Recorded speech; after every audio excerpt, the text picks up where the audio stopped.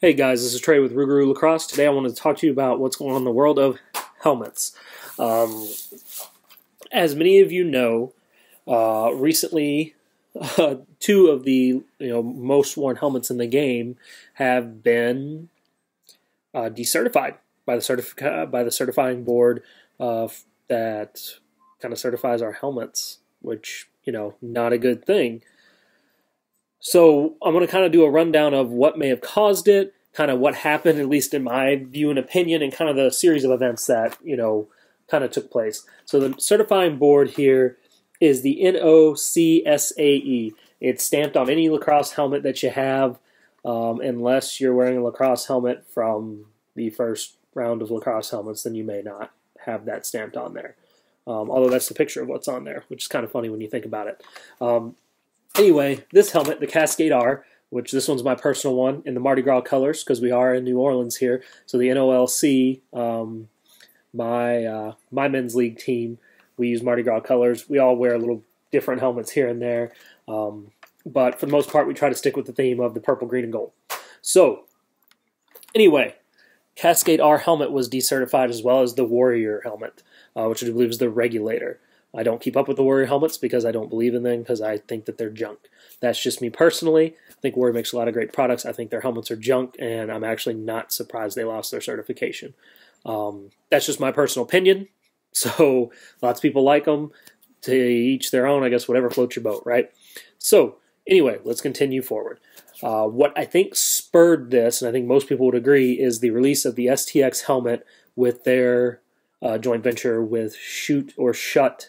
I really don't know how the helmet name is pronounced, is S-E-U-T-T or S-C-U-H-T-T, whatever. I'm going to find out, and I'll put it in the comments below. Anyway, that helmet company is known for football helmets. I never personally used one of their helmets. We always used Riddle or whatever you want to call that one too. I don't know why these helmet companies have such ridiculous names. Cascade seems like a great name because everyone can pronounce that. Anyway, Riddle, which I know also had a venture into lacrosse on its own, and I did own one of those helmets. It was the most protective helmet I ever wore, but it was also the heaviest, the clunkiest, and the least refined lacrosse helmet. So it was awful as a lacrosse helmet, great as a piece of protective equipment. So back to the Schutt helmet, or STX helmet, the Stallion. It's made by, I always call them Schutt, so we're going to go with Schutt.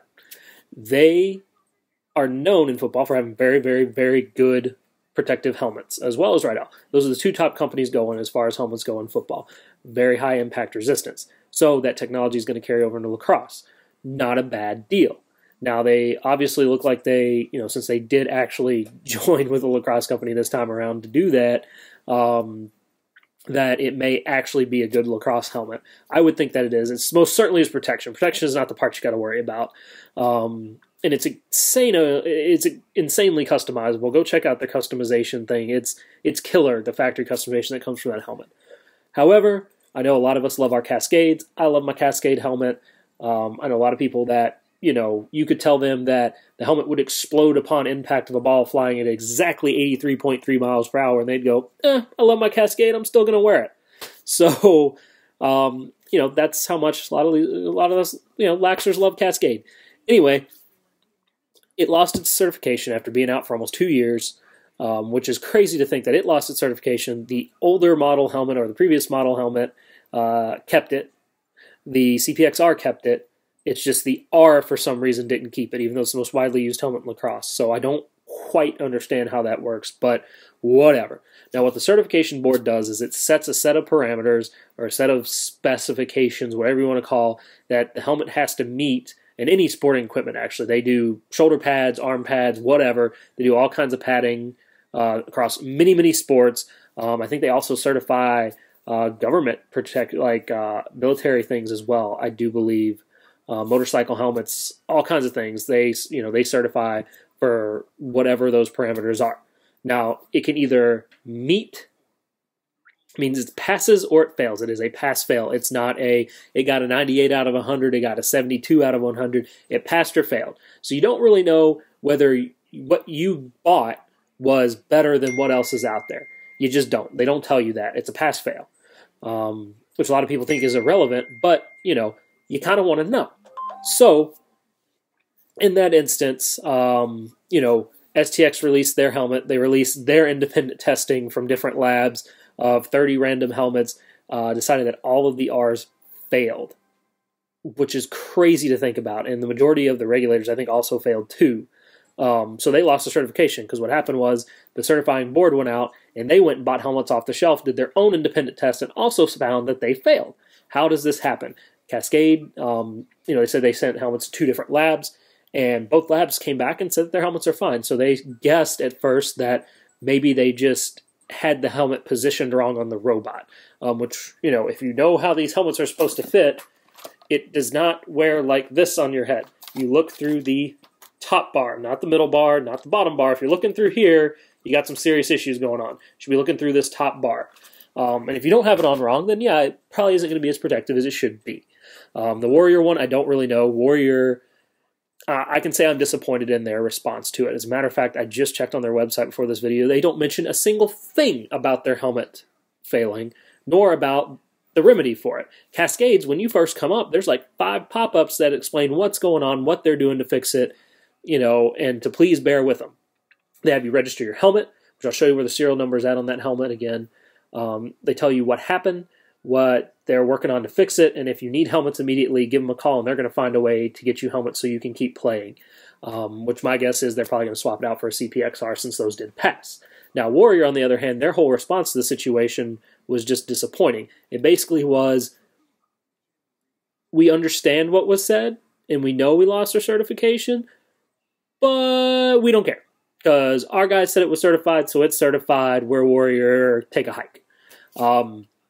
Not exactly a great way to answer, especially when it comes to the safety of players, and more importantly, parents' safety of their children. Like me, whatever. I'm an adult. I can decide what I want to. But if my nephews were playing and they were wearing a helmet from a company that responded that way, I'd be upset about it. I'd tell them, take your helmet back. Which, first off, like I said, I think Warrior helmets are junk. That's my personal opinion.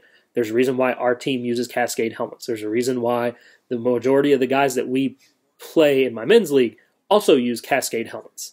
Our high school team are required to have Cascade helmets for a reason. So, I was disappointed in Warrior in that fact. I mean, they're a big name in lacrosse, and I feel it's just a really bad way to go about it. And instead, Cascade's doing it the right way. I think Warrior's doing it the wrong way. Now, like I said, Cascade said they're working on a retrofit. They're working on getting them certified again with the retrofit. And then they're going to find a way to retrofit all the helmets and get them back to us, which means you probably have to ship your helmet in and wait a couple of weeks, however long they figure out it's going to be, or take it to a certified retailer to install the retrofit. Whatever they figure out to do, they're going to figure it out. They're going to get you taken care of, and that's awesome. Now let's talk about where this serial number is on your helmet if you're having problems finding it. You can look. They do show you on Cascade, but I'm going to go ahead and show you too. You're going to look under the left temple pad or ear pad of your helmet. Let's see if I can get it on camera. It's hard to see. It's a little silver sticker in here. Let's see. See that little silver box? It's right under there, right there where my finger is. I know you can't see it that well on camera because it isn't easy to see, but you use the bottom numbers on there, type it in, and they will keep you up to date and let you know what you need to do to get your helmet recertified. Now, I know what you're asking is, well, what if I don't want the CPXR? I want my CPXR, I don't want the CPXR, but I want my R helmet, but I don't want to stop playing just because it got decertified. Does that mean that it's not a safe helmet? No, that does not mean it's not a safe helmet. Not in any way, shape, or form does it mean that any helmet that loses its certification is not safe. All right, like I said, this helmet's been out almost 2 years. I think we would have found out by now. Number 2, no helmet is going to stop you from a concussion, plain and simple. So anyone who thinks that, please stop thinking that. All right, it's stopping you from death. That's what it's stopping you from. It's stopping you from dying. It's stopping you from ending up in the hospital in a coma. It's not stopping you from getting a concussion. Okay, it's stopping you from head fractures. It's going to help prevent concussions as much as possible, but it's not going to stop it. You also have to have a proper mouth guard. That helps with concussions, and using proper form will help you prevent concussions. But if you're going to get a concussion, you're going to get a concussion whether you got a helmet or not. All right, it's going to happen. Whether you got the top-of-the-line helmet or you have a 5-year-old helmet, a concussion is a concussion. It's going to happen. You can't stop liquid moving in your head. It's going to bounce around, okay? So please don't think just because you have this helmet or the latest and greatest or the STS helmet or whatever it is that you can't get a concussion with that helmet, because that's just simply not true. Pay attention to how you hit people, how you take the hits, don't duck your head, and above all, make sure it fits right. Don't have your chin strap so too loose. Don't have it tilted back on your head. Fit your helmet right, get your chin strap right, make sure it's fit to your head snug, make sure you have a mouth guard in, and that's what's going to help you the most. Form, and then having those other things from concussions. So, to me, I'm going to keep using it either way. I mean, I don't see why not. I've taken enough hits to the head in this helmet being a goalie that I think if I was going to have a problem, I'd have one by now.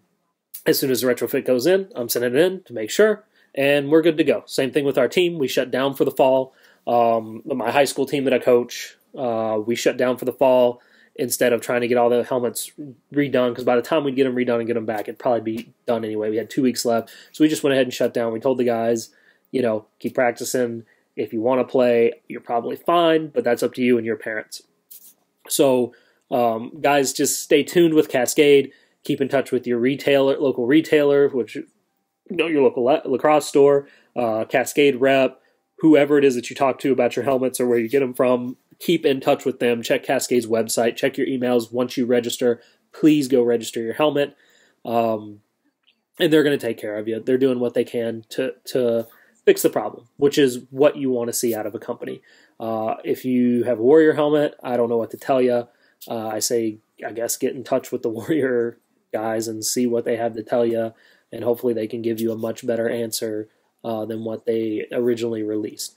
So, until next time, I'm Trey with Rougarou Lacrosse. Hopefully, this helmet issue gets resolved soon, and I will see you next time.